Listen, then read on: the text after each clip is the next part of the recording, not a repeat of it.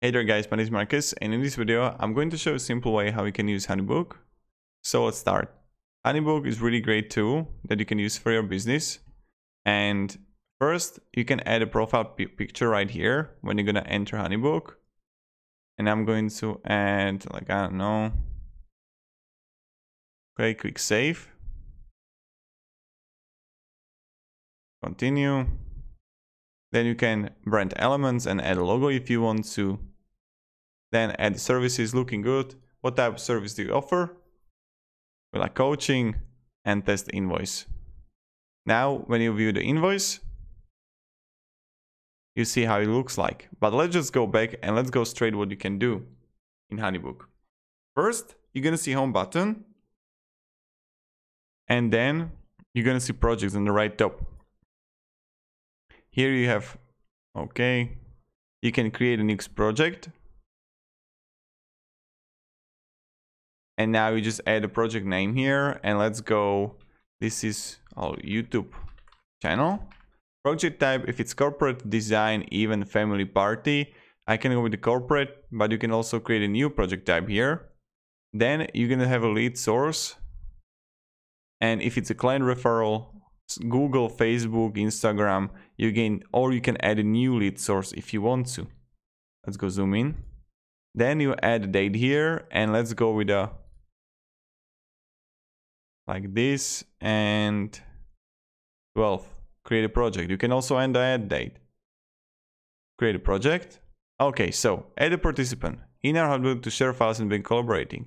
You can add an email address, full name, and just add someone. I'm going to skip it right now, but you can do it. Okay, so we see it here. YouTube channel, this is our project. Then we're gonna see straight away the details here.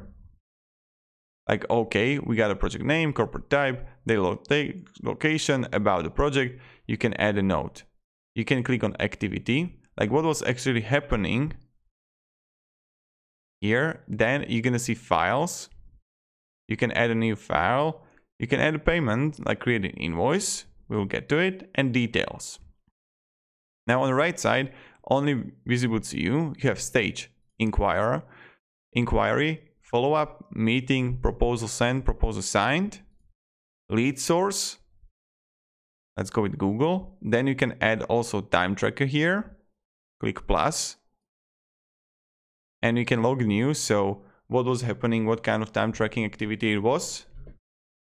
And you can add number of hours. So let's go brainstorming. Number of hours 10.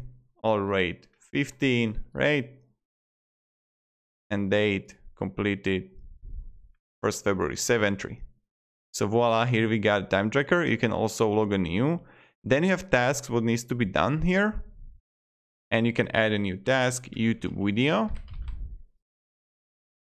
And you can also add a due date.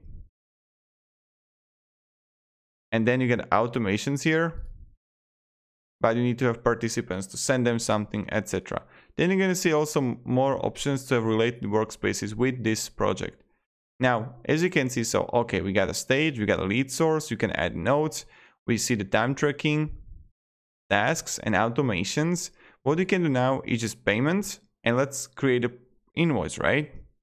And now you have options to create a recurring payment invoice, scheduled payment invoice, standard or Daumen. We'll go blank invoice. And now you can see that, okay, build to. You can simply add a client here. But we are going to also create a client by ourselves. So build to client, email address. So full name can be like this. Company type, company name, company website URL, click add. And voila, so we can add a client and add it. Then you gotta add new item. So we are going to create the items here. But let's go with the coaching. We can go price with 50, unit, item, or hour, quantity 5, $250, right? And if it's like going to be scheduled payment or recurring payment, you can charge your client a repeated fixed amount for a set period. And now you got it, and you can add recipient. You need to also add like schedule payment, amount when, or you can make it recurring every February, or payment schedule, right? Really up to you how you choose that. And you can add recipient.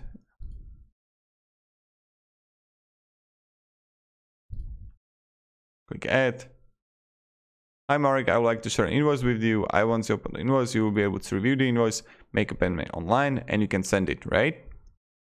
So this is how you can do it. You can go also to settings, choose the template, view how they will see it. And now you got it. So this is what we will see. And you can send the text. So this is how you can actually create invoice in HoneyBook. Now let's go to contacts. And you can see it here that we have the contact that I created. And I can create a new project on that contact, or I can simply add a new contact. And the same thing, same process as in the beginning with the added email address, file name, phone, mailing address. And then here's like this really good thing tools here. So essentials, templates, okay, that you can add like template for your invoice. So create a new invoice and you can see how it's going to look like and you can use it. Then you see for the contracts and you can really see and create every single template and customize it so it's more effective. Then with libraries, you can upload the images, automations. We can also create a task, send an email, send questionnaire.